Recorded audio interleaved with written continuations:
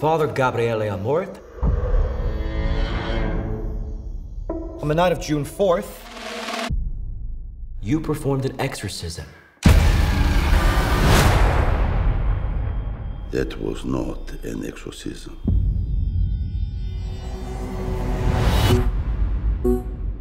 The majority of cases do not require an exorcism.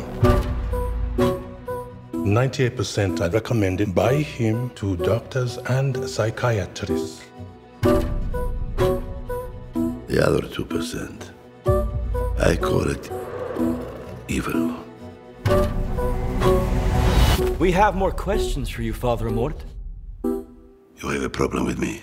You talk to my boss, the Pope. There is a case that needs your attention. Bring me the priest. I'm here to help, Julius. Wrong priest!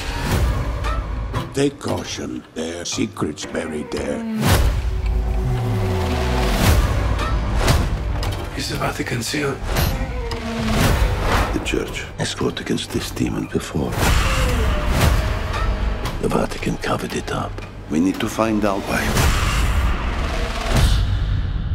You've been played. You talk the bait.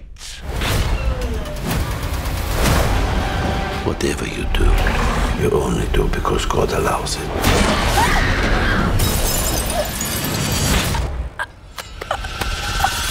Did he allow that? Imagine what could happen if the devil possessed the soul of the Pope's exorcist. Who will defend you?